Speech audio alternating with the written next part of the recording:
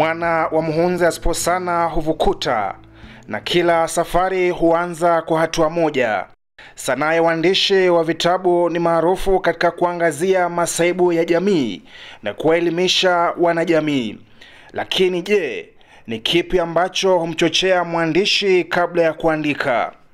Mimi nilianza kabla sijaingia chuoni. Hata nilipoingia chuoni nilikuwa tayari na diwani ya mashairi. Sasa nikachukua hiyo diwani yangu, nilikuwa naita diwani ya BABUSA. Nikaichukua nikaenda kwa wachapishaji.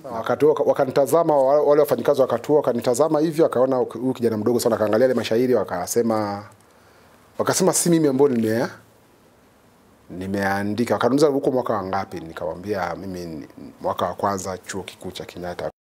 Daktari Babusa anatueleza kuhusu vitabu ambavyo ameandika na kuhariri maishani. Kuna vazi la mhudumu, kuna sauti ya shangwe. Hivyo ambavyo ndo nimehariri ni hivyo.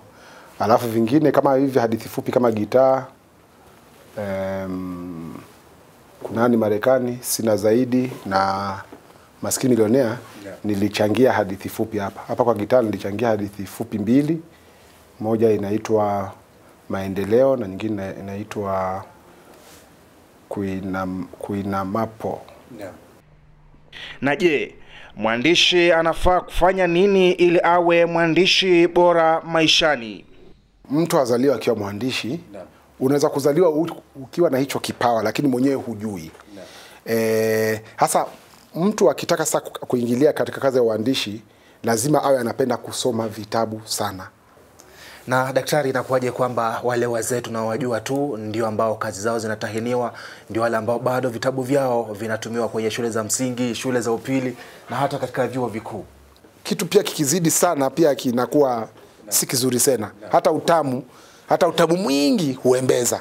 Unaona sasa? Hasa kitu hakifai kuzidi. Hasa inabidi waandishi wa Kiswahili waigize waandishi wa Kiingereza.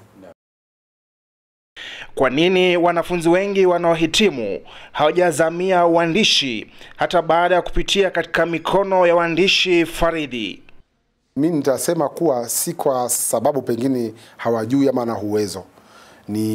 Jambo la kwanza ni adabu. Alafu la pili, uandishi ni kazi ya kujisukuma mwenyewe. Alafu si kazi ya kwamba watu tunatafuta hela.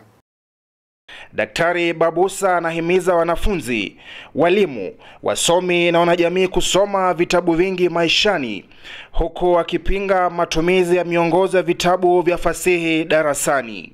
Tatizo ni kuwa mfumo wetu wa elimu hauonyeshi uhusiano wa moja kwa moja baina kusoma na faida yake. Watu wengi hawajui faida ya kusoma. Waandishi huzama na kuibuka na vitabu mbalimbali. Lakini swali ni je, umesoma vitabu vingapi maishani? Okello, Dennis Kevin, KUTV, Nairobi.